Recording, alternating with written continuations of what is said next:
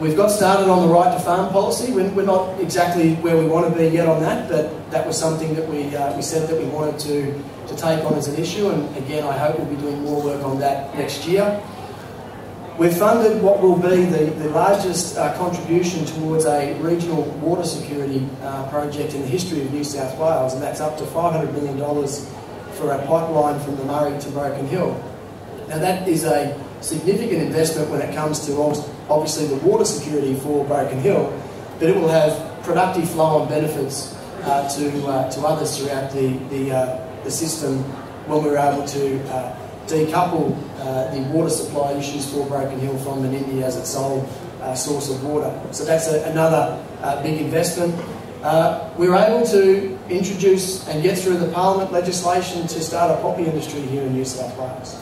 Again, one thing that we're very big on is making sure that we look at where our producers can look to for the future, and take on those challenges and get legislation or other things that we need to do as a government through to then allow industry to pick up the ball and run with it. We've also had a separation between Water New South Wales and DPI Water.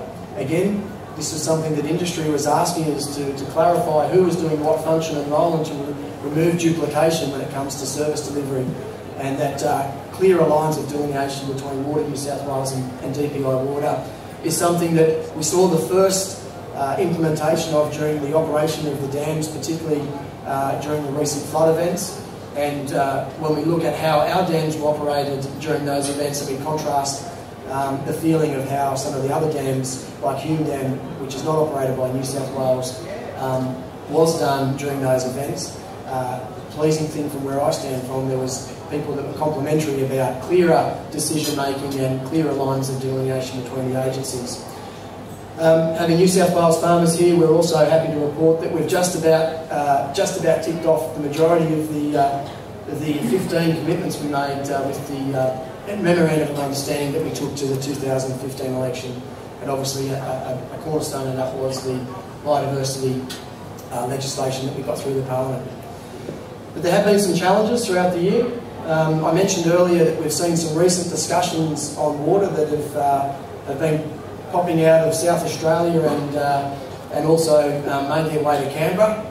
I must say that if there ever was one time that I was disappointed that my flight was delayed, it was the night that I was flying to Adelaide for the quiet gathering of water ministers, and we sat on the tarmac in Sydney, and by the time I got to Adelaide and got into the dinner, there was a seat that was vacant, and the South Australia minister had choose my words carefully, decided that he didn't want to leave, didn't want to stay at the dinner, and expressed some pretty colourful language in the meeting, and it led to a very interesting meeting the next day. We now see the Murray-Darling Basin issue being brought into negotiations and other conversations about legislation that's got nothing to do with the industries or the communities that are impacted by the Murray-Darling Basin conversation. In New South Wales, we've certainly done a lot of our heavy lifting. We've already reached 70% of our 1,311 gigalitre target here in New South Wales. Unfortunately, a large portion of that happened when we saw 1,165 gigalitres that were directly bought out of New South Wales. And we know that just coming in and buying water has an impact on the communities that rely upon the industries that can turn that water into some of the numbers that we're celebrating in the report that we see today. We know that productive water is one of the reasons why we stand here today and celebrate a AAA credit rating being maintained by the nation, because of the diversity and the input and the hard work that our regional communities and the primary industry sector as a whole in New South Wales have been able to contribute to the economy. We've seen the release of the Northern Basin Review and the lowering of the target when it comes to the Northern Basin Review, but the work from that review has confirmed what a lot of us knew, that removing that productive water is having an impact on some of those communities that rely upon them. Up to 21% of job losses in some northern New South Wales communities as a result of what's happened there. It's looked at things like 60 jobs in Warren, Looked at 80 jobs gone in more already, and we know that that has a significant impact. So in New South Wales, we've been consistent all the way through when it comes to the debate about the water. We know that we want outcomes. We know that we want a healthy river system, but we also know that we want communities and industries to be able to be part of regional New South Wales as we do this. We know that to date there's been pain. We know that, and what the Northern Basin Review has shown, the impacts of what happens when you just take that productive water out.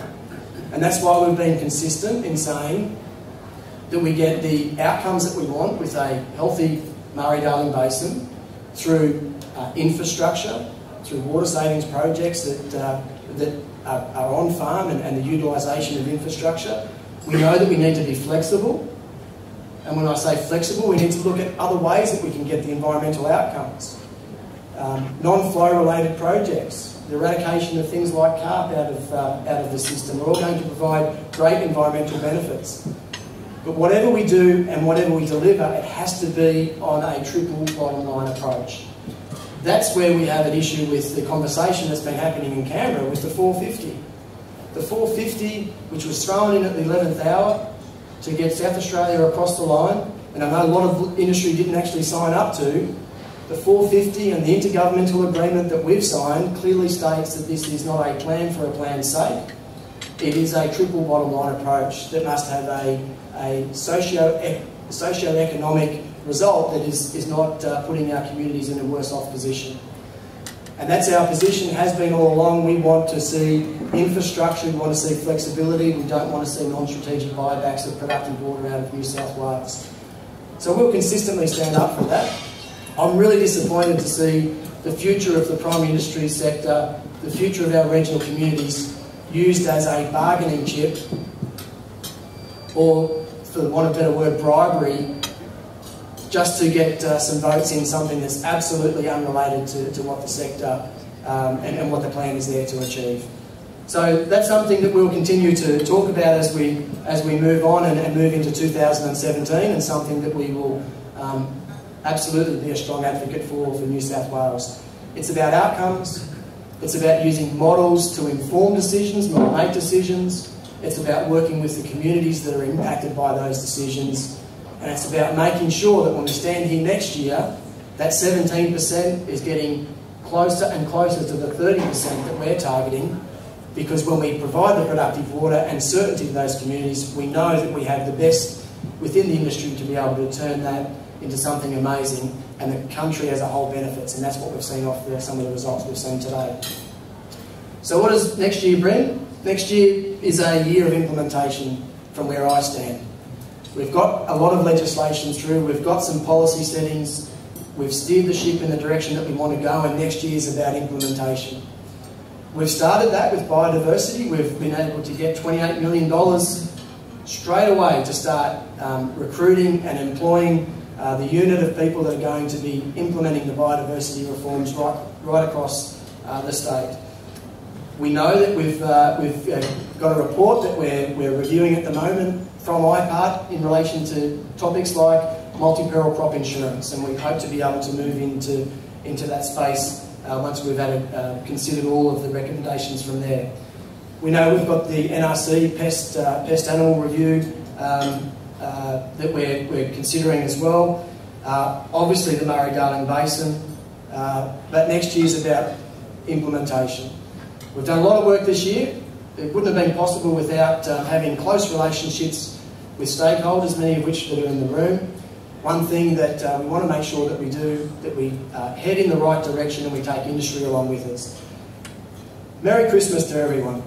It's a good year well, it's good to get to this point of the year, I can say that. I was speaking to Derek earlier and I asked him how his harvest was going, and it took him about 10 seconds to start talking because the smile on his face was so big. But the numbers that we're seeing across the state are fantastic. There's real optimism in the sector. We've had some difficulties with some of the flooding, but what that does is means that we've got some strong water allocations as we move forward. Hopefully as a government we're being a help and not a hindrance. 2017 I think is going to be a fantastic year for the primary industry sector. No better way to illustrate that than who we are celebrating today, and that's our Farmers of the Year. As I said at the start, they all come from diverse backgrounds, diverse operations, and when you look and you hear some of their stories, it shows how strong New South Wales is when it comes to the primary industry sector. Thank you, Ben, and the committee for allowing us to celebrate that here today, and for the rest of the stakeholders and supporters. Thank you, everyone. Have a Merry Christmas. Ben will have to avoid his in-laws like rabbits. But ladies and gentlemen, keep safe, rest up. We've got a lot of work to do next year and we're going to need your help. Thank you.